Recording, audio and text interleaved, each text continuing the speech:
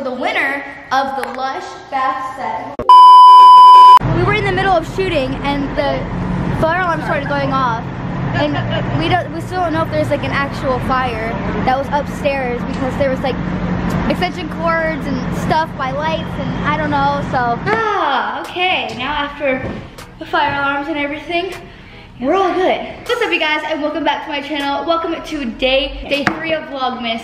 I'm actually on set right now, so I figured what better thing to do than act like we're teachers giving you guys advice. So, you know, this is Destiny if you guys didn't know. I asked you guys some questions on Twitter and let's just get right into it. How do you not crumble under pressure when you're in such a big spotlight? Social media has made us think that we all have to be perfect.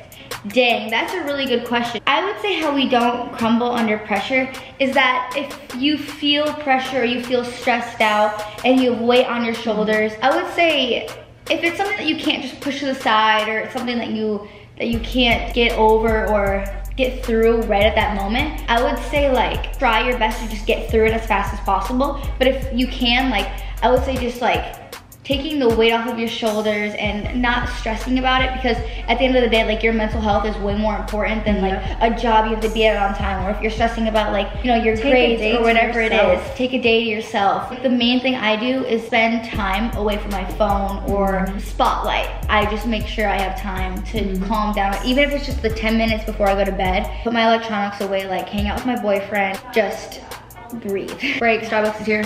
Oh yeah. I got the Starbucks. I got the goods. How do you know if you're trying too hard to get a boy to like you? Okay. Oh. You go first. I do this too. Yeah, you do this. That's what I was pointing at you. I do this. Talking to a guy too much. Give him his space, you know? And I would say like, if you're always the first person to reach out, or you're always Snapchatting him back and you're the one like being like, oh my god, our Snapchat streak is like about to end. You know what I mean? I mean, I do that too. Every girl does that because Snapchat streak is like the thing. Okay, I would say don't try at all because let them come to you. Exactly. Because honey, if you know your worth and you know that you are the hottest tamale in town, that he needs to be coming chasing to you. after you. Okay, so I've been having bad test anxiety lately and my grades are slipping. I talked to my teachers, counselors, and principal, and they just say study more and go to tutoring, but that's not the problem. When I go to take a test, I forget everything I studied. Have any advice? Freeze up. Oh, I hate that so much. My teachers would give me like a little pass to like write little cheat sheets. It's like a little flashcard to like main things that you need to remember. Just put like the main topic and then it'll shoot right back into your brain and you'll remember. True. I never thought of that either. I struggled with this, of course. I like, everything goes in one ear and out the other with me. Okay, the main thing is when I was studying or when I was in school, I can't focus on anything other than that topic and what the teacher's saying, because if I'm looking at my phone and I'm worrying about what I'm doing after school, worrying about like this boy or like anything else, if I'm studying and I'm halfway studying, checking Twitter, halfway studying. Like, you just have to put all your mind into that one thing so that you can't focus on anything else. Blast the music. Put a book in front of you. What should you do if you're stuck on an ex? Oh, just slay. Show him what he's missing, you know? Show him that you're better without him. Sounds so much easier said than done. Yeah. But I did it. I did it. She did it. My friends, everyone has done it. Okay, my main thing that I would say is it's not, like, I don't know your situation, but the whole like friends thing just doesn't work because you'll continue to have feelings for that person every time you see them. So either don't, like, cut them off. I would say don't see them for like 6 months. Your feelings will completely fade. Like, you'll see your ex, block them on everything. At one moment, that person, you look at them and you just want to like just like jump into their arms and you want to love them so much. But then like a couple months later, after not seeing them, like you will see your ex in public and be like, what's up? Like, how are you, bro? Like, like that person just won't even look. Your whole past, like with that person, just didn't exist. And I would say like unfollow. Don't see his name anywhere. Don't see his photos. I don't believe in really deleting photos because unless you're really hurting over the photos.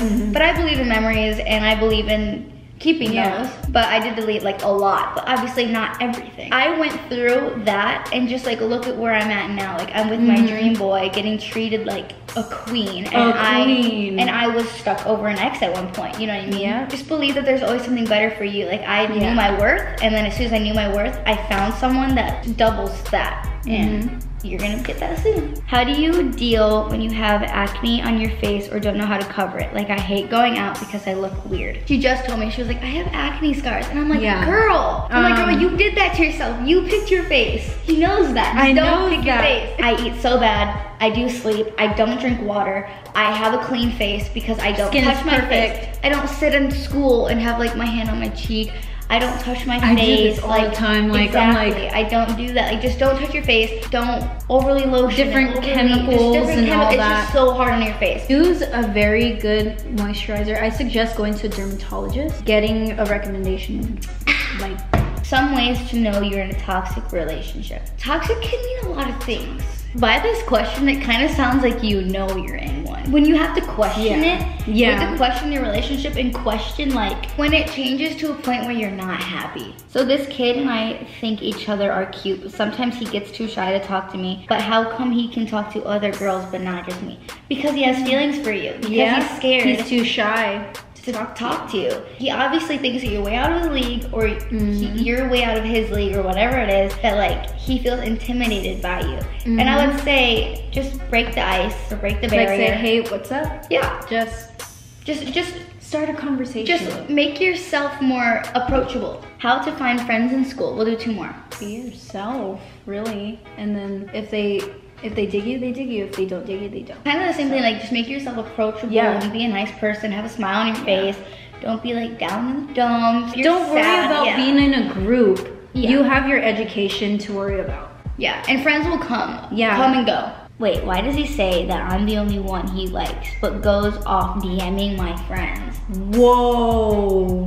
Then girl, that's your proof right there. Yeah, just cut him off. How do I build confidence and like happiness?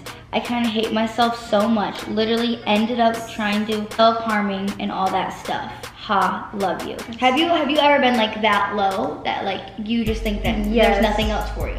Yes. Or were you feeling it? How did you get through it? Because obviously she's doing good. I used to get bullied. I would get very self-conscious about myself. I'd want to change things about myself. Then I realized I can't really change anything. Like how I started gaining confidence with myself is just honestly like taking selfies and just forcing myself to post them, because all the feedback I would get is love like, yourself. All the feedback that I would be getting is, oh my gosh, you're so pretty, like, and I would never think that about myself. I thought like I had no confidence, I had nothing, and that's me still.